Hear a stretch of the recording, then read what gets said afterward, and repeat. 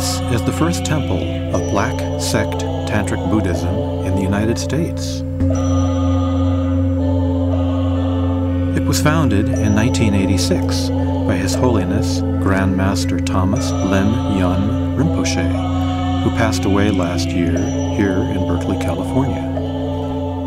This is the fourth stage of Black Sect Tantric Buddhism, a reformist and revolutionary denomination of Buddhism with much older roots in the shamanistic Bon religion of Tibet, stretching back some 18,000 years to its founder, Tanpa Shurab. Thomas Lin Yun Rinpoche was the first to bring Feng Shui as we know it to the Western world. Most of the books on Feng Shui that you see in bookstores have been written by his students. Today we talk with Master Lin Yun's successor, Khadro Crystal Chu Rinpoche. She talks about her lineage in Black Sect Tantric Buddhism and about the spiritual side of Feng Shui, from which derive the Feng Shui principles that so many of us today are aware of. The main monastery of the Bon is in India. So their supreme head, His Holiness Longtok Tenpe Nyima, he is the supreme leader, now resides in India in their principal monastery called Mary Monastery. And His Holiness, he is taught by his teacher of Black Sect Tantric Buddhism. After the ancient Bon is called Bon, even now it's Bon, but later when they assimilated with the Buddhism, and in Chinese people call them as Black Sect Tantric Buddhism. So His Holiness divide them into four phases. Ancient Bon is the first stage, and the second stage is assimilation of both religion. And the third stage of Black Sect Tantric Buddhism is after the second stage went into China. And after the second stage went to China, it further absorbed Chinese philosophies, Chinese folkloric practices, and Feng Shui, I Ching, divination, astrology, healing, so forth. And that is His Holiness teachers, where they were at the third stage. And His Holiness learned from his teachers from the third stage, and he evolves the religion into the fourth stage, and he brought it over to the Western world. So that is the fourth stage. Of course, his teachings has incorporated a lot of modern knowledge, and he makes all his teachings more adapted to the modern lives. Yeah, more understandable to the Western mind. Right, and more fit into our daily lives. Right. Yeah. So His Holiness Grandmaster Lin, he is the founder of Black Sect Tantric Buddhism at its fourth stage. He is also the founder of a Black Sect Tantric Buddhist Feng Shui school. Mm-hmm. So he brought the Feng Shui to the Western world. Yeah. Were there any Feng Shui schools in the United States before His Holiness arrived here? That I'm not quite familiar, but most of them, I think they are not. Even some of the Feng Shui schools brought, or the theories introduced to U.S., but not as popular, never gets popular. Right. And Feng Shui began to be known to people, to the Westerners, because His Holiness Grandmaster Lin's introduction of his theories. Because Feng Shui is very ancient knowledge, Chinese knowledge and wisdom, and it's thousands, centuries old, which during the course of history had developed into many different schools and approaches. And His Holiness Feng Shui theory is classified as Black Sect Tantric Buddhist Feng Shui school or Feng Shui theories, which is very unique from all other traditional ones. So only his Feng Shui theories get so popular and more well accepted in U.S. Yes. I know that, as I go into bookstores, I suddenly realize that all of the authors of these Feng Shui books have actually studied with His Holiness here. Yes. That's impressive. Yes. So that's why the Feng Shui gets popular and more known to the Westerners because of His Holiness. He introduced and brought the Feng Shui to the Western world. And you are his successor? I'm his successor and his student, and as well his disciple. And I have learned from His Holiness almost 30 years.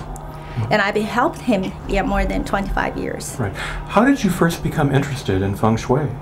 I took his class, and I was fascinated by all of his teachings. And I began to very interested in Buddhist teachings, Buddhist scriptures, doctrines, and also the Feng Shui, folkloric practices. So all his teachings, I'm very interested into it.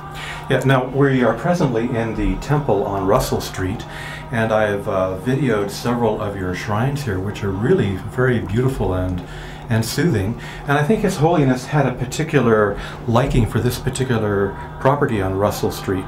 Could you show us around and show us the Feng Shui principles which he found so appropriate for this site? Yeah, shall we go outside? Yes. I'll point it out to you. All right. Okay, from the Feng Shui perspective, we look at the elevation of this site, where the temple is. It's situated on the almost the highest point on this Russell Street. And the Russell Street is kind of sloping down to the other side.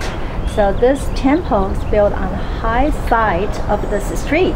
His Holiness Grandmaster Lin commented this location.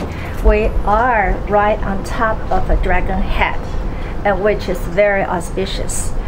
And this architect somehow took this sloping lot and built the house on the high side of this lot. Our back door is on the street level. It's leveled with the street, but from where our address is, the Russell Street, and it takes 49 steps going up, and also with high pillars. So, well, first of all, it's right on top of the dragon head. And on dragon head, that means you hold the power. You control it, the situation. Is 49 an auspicious number? 49, it is, sort of. Okay. Sort of auspicious numbers, but also with the steps, and you're going higher and higher. That's also one of the good Feng Shui. In terms of the Feng Shui analysis. So, may I ask what these circles are down here? Okay. Okay, the circles down here were painted on the ground. Those are also one of the Feng Shui cures. We call it Feng Shui cures, or one of the Feng Shui solutions to enhance the whole household. The look of whole household, especially in the financial wealth aspect. And the circles here actually are the Feng Shui objects. It's called 10 emperor coins. And we painted here, down here, symbolizes we bring in the wealth to the house. The pillars here is strong and tall, big enough, and it elevates, it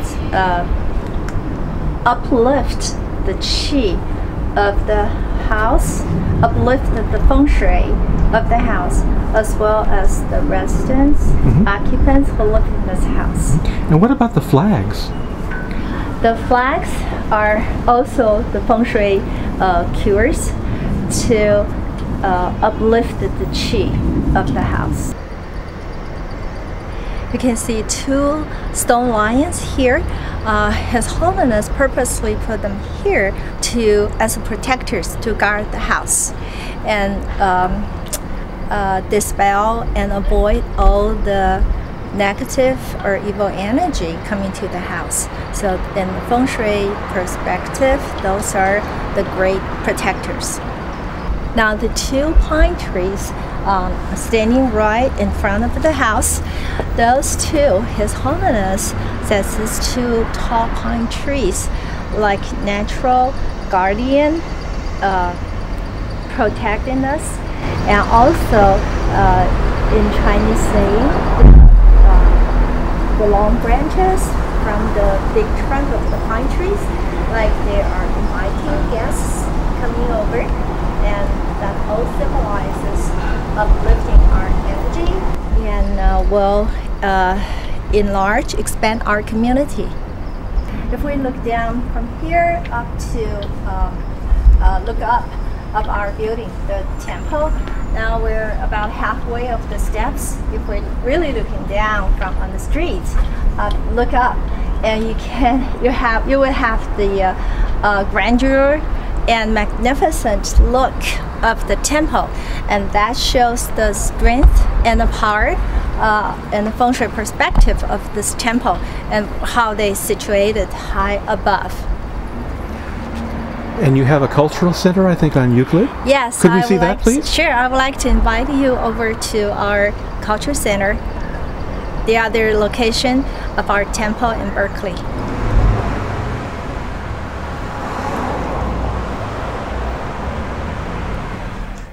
Here is the location of our cultural center. We hold quite a few events, Buddhist teachings here for little small assembly, but in terms of our classes, workshops, this location not enough to accommodate 80, 100 people or over 100, then we have to rent the classroom somewhere else. But this is our second shrine here in Berkeley, and you see the throne that we have two beautiful thrones built up, and this is very traditional Tibetan teachers, the spiritual teachers, High Lamas. They have enthroned, and they are able to sit up at the throne to give teachings. And this is used to be my throne and my seat over here, and that is His Holiness' seat and his throne, because His Holiness Grandmaster Yun and myself in 1998 were enthroned and consecrated by His Holiness Longtak Tenpi Nyingma, the supreme head of the Bam tradition, to recognize His Holiness Grandmaster Lin and myself is to be maybe in our previous lives in the lineage of the Bam tradition.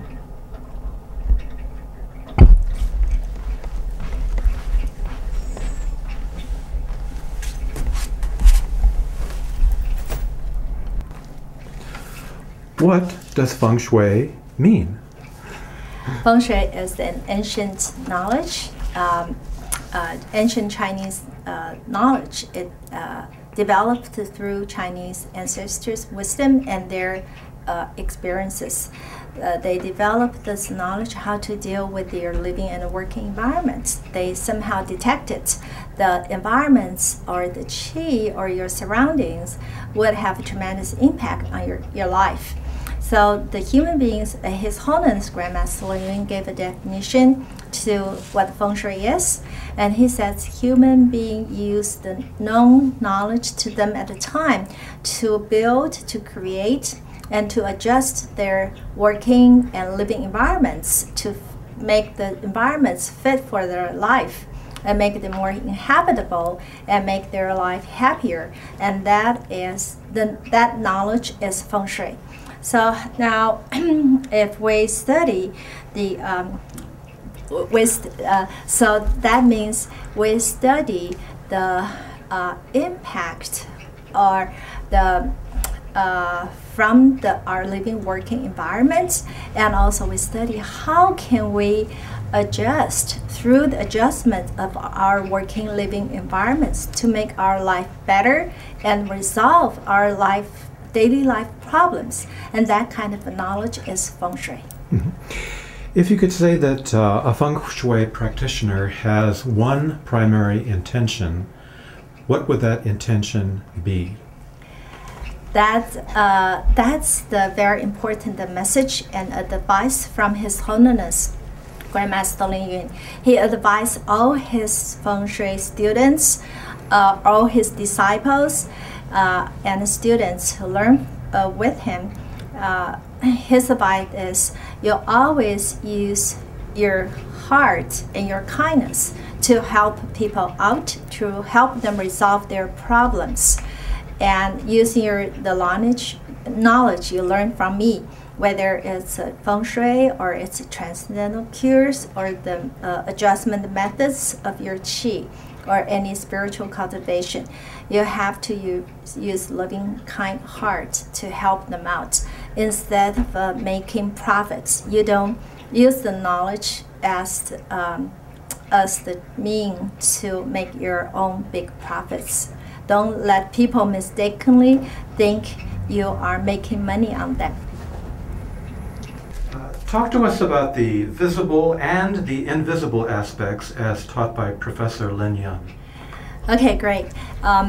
His Holiness, the Black Tantric Buddhist Feng Shui theories or Feng Shui schools, founded and developed by His Holiness Grandmaster Lin Yun, and the theories actually very unique and very different from all other traditional Feng Shui schools or approaches.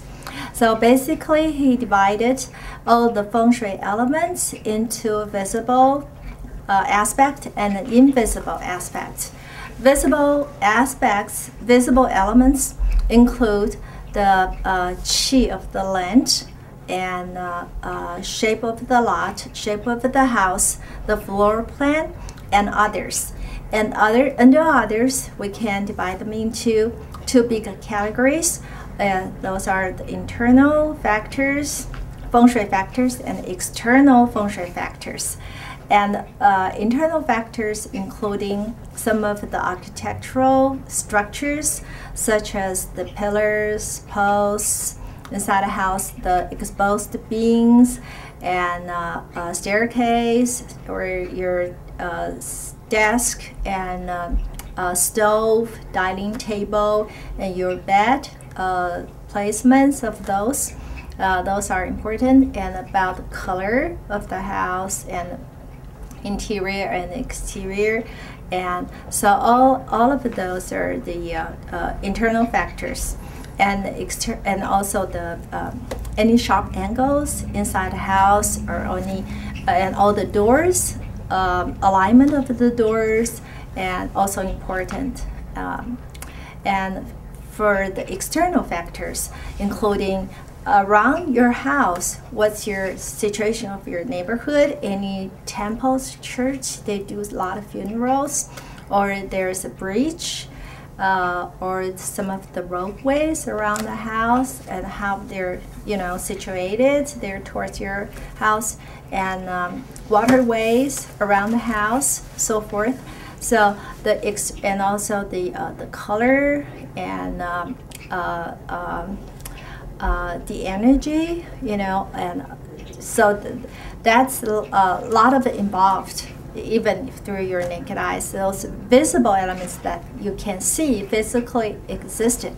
That for like qi of the land, how do you see the qi of the land? Then you can look from the animals around and the vegetations around and the people in your neighborhood, how's their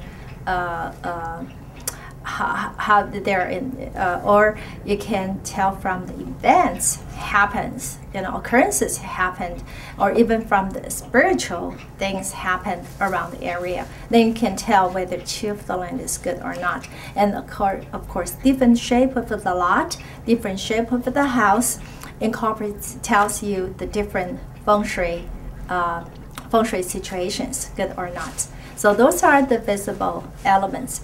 And invisible elements more involved in the spiritual blessings and purifications. And for example, like 8 trigrams, we don't use the compass to place the 8 trigrams. The 8 trigrams in your heart. We orient 8 trigrams according to where your door opens, where it's situated, and you orient the 8 trigrams according, from the door, and the door lines, and then how you orient it. And you have to know the body, speech, and mind rituals to bestow in the blessings when you do all the cures. And also we pay attention, invisible elements, what the history of the house. If you move into the house, what has happened, for the previous owners? Is there any death in this household, or any breaking, any bad things, murdered? So the history of the house is important. Or the owner lived in the house, the previous owner ran into bankruptcy. Then you move into the house, you inherit the qi, the bad qi, the bankruptcy qi from the previous owner. And also there's a site purification. You dispel all the negative energy around your house and the neighborhood.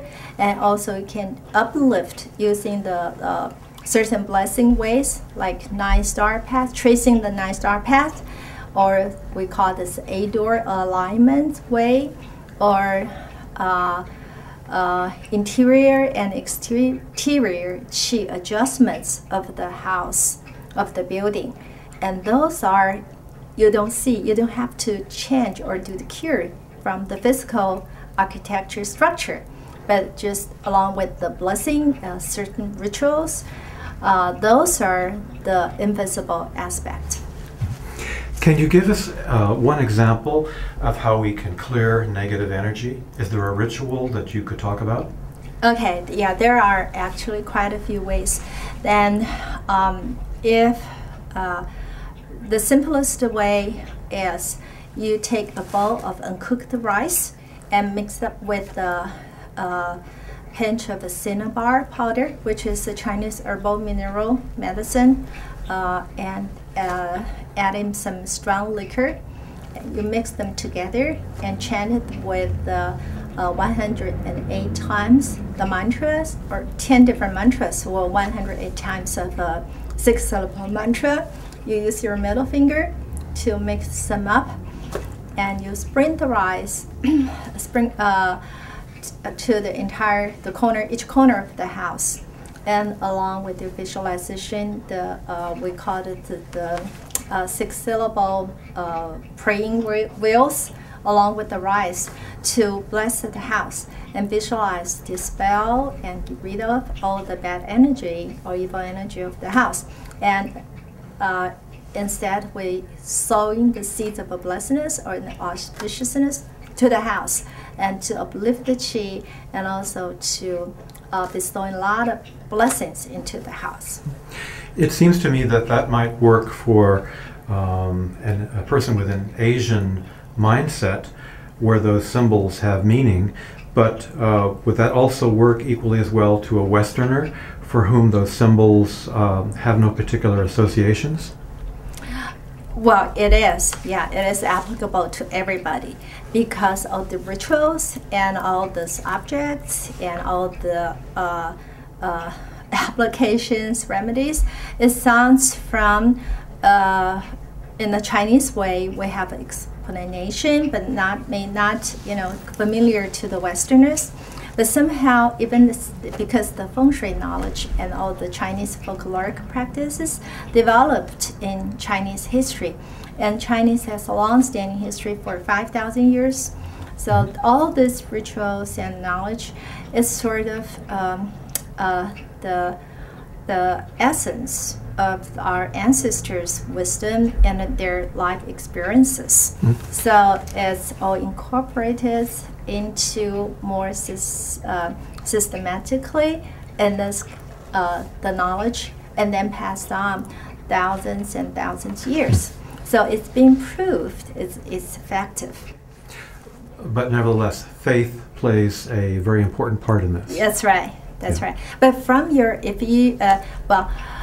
faith is important, but as well as faith to lead you accept the new knowledge if your person's open-minded enough, but also through your practice.